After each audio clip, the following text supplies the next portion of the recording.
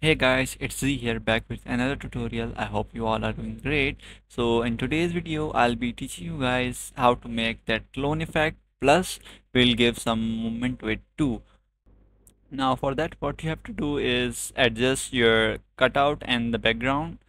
First you need to change your ratio from 34 or whatever it is to 16:9, then add the background first, and then above the background add the cutout. Now we'll start the editing.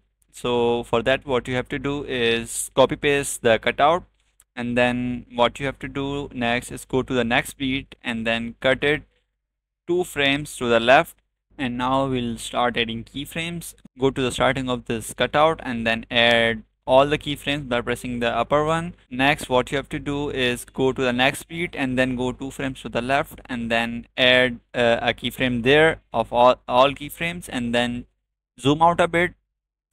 Now next what you have to do is change the rotation from 0 to -35 and then adjust it like me, and then check it like if it's looking good or no.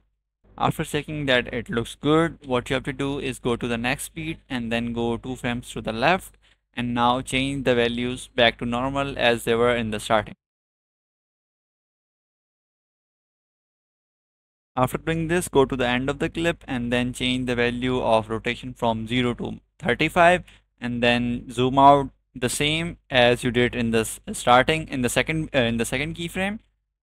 Then what you have to do is change the value of x and y according to the second keyframe. You have to see the value, like whatever the value was there, change it according to that. For me it was -486, so I changed it to 486. If it is in minus, change it to plus, and the value of y will be the same as it was in the second keyframe. And now after you have done this, what you have to do next is add graphs. So for the graphs, you can use ease out 2 if you like you don't use custom graphs, so you will use ease out 2 in all of these keyframes. But if you use custom graphs, you have to do them manually and make sure to make these graphs perfect, because if you don't do the graphs accurate, it will not look good. And now after doing the graphs, you have to add aura like you usually do. If you want to add your own aura, you can just add your own, or if you want my aura, tell me in the comments. I'll make a tutorial on that too. Now if you want that colorful effect on the cutout, for that what you have to do is go to effects. In nightclub you'll find a effect called colorful. In PC what you have to do is just drag it on the picture and make it speed 100 and it will be done. And in mobile, I think so there you have an option where you can just use the effect on one layer or something like that. You will just do it from there.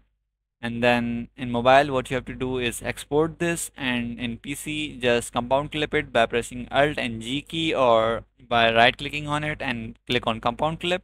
And then by right clicking it again, click on pre-process. It will reduce the lag. And now after doing this, change the ratio from 16:9 to 3:4, and then make the clip as big as the screen, like it should fit the screen.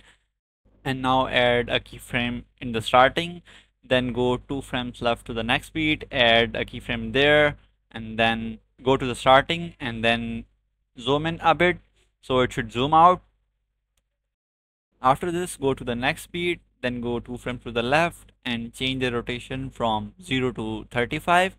And after that, what you have to do is zoom in, and you have to set the clone like it should be in the center, just like me, like I'm doing it. It is in the center, like it looks good.